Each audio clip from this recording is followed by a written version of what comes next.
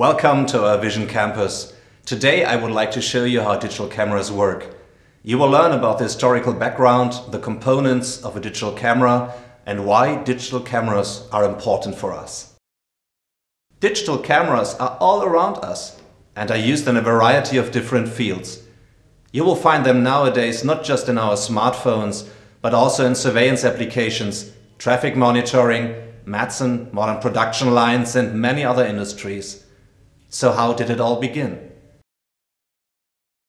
The first camera was a pinhole camera, known as the camera obscura. It involved nothing more than a black box with a small hole in it. No lens, no film, nothing.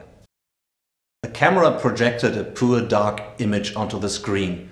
There was no way to record the image permanently. To actually preserve the image permanently, you needed a person to trace the image. The invention of analog film provided the chance to record an image permanently, albeit using a complicated treatment process and many chemicals. At some later point, electron tubes were used to record images electronically and to transfer that information. Actual storage of the images was still handled using purely analog technology, namely as a video signal. One option for importing those images to a computer and processing them would come later by digitizing analog video data using a frame grabber card in a PC. A few years later, during the 70s, for example, the Kodak company made the initial steps towards a proper digital camera. The image data was recorded and transmitted digitally. The same processes are still used today.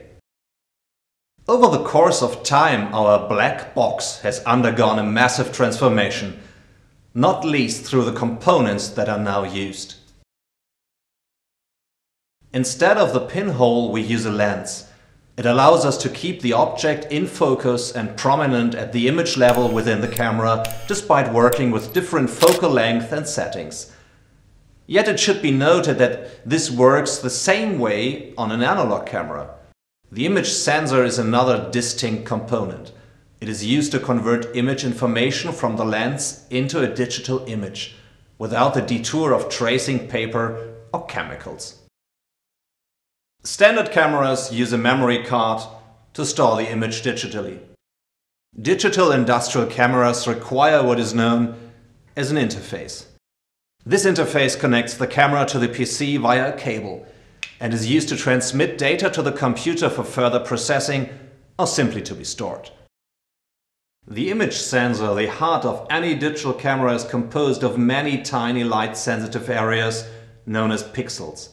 These pixels are later collated to form the digital image. The more light or photons strike a pixel, the brighter that portion of the image becomes. The brighter the spot, the higher the digital value produced by the electronics within the sensor. We describe this value as the gray value.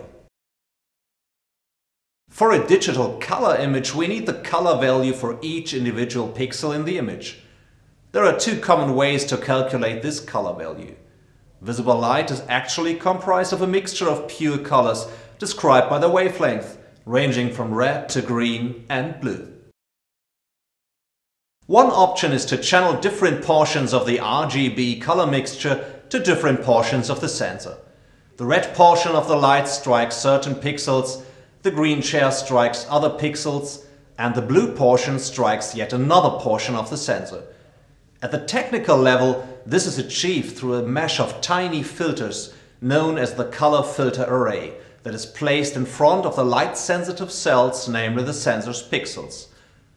As the different portions of the light pass through, each color is channeled to the relevant portion of the sensor. As such, the individual pixels on the sensor can record brightness information for a specific color of light.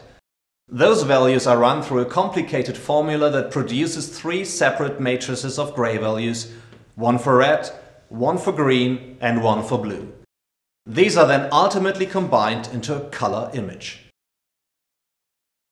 The other common way to produce color images is separating the colors outside the sensor using optical components, meaning the entire sensor is only struck by the red, green, or blue light. The image can be recorded all in once. Then you need 3 sensors, or in a sequence using just one sensor and a color filter wheel. The final result is the same. The technique ultimately produces one digital color image. When you take a picture with your digital camera or your smartphone, it is not much of an issue if it takes a quarter to half a second for the picture to move into the device memory. But when it comes to monitoring production processes, moving too fast for the human eye to follow, however, a quarter second is far too long. Images need to be created in just a few microseconds. There are many different applications that place special requirements on digital industrial cameras. Factory automation, traffic monitoring, and special medical techniques. Digital cameras for industry are just one part of what is known as a vision system. The components of that kind of system will be subject of an upcoming video. Stay tuned.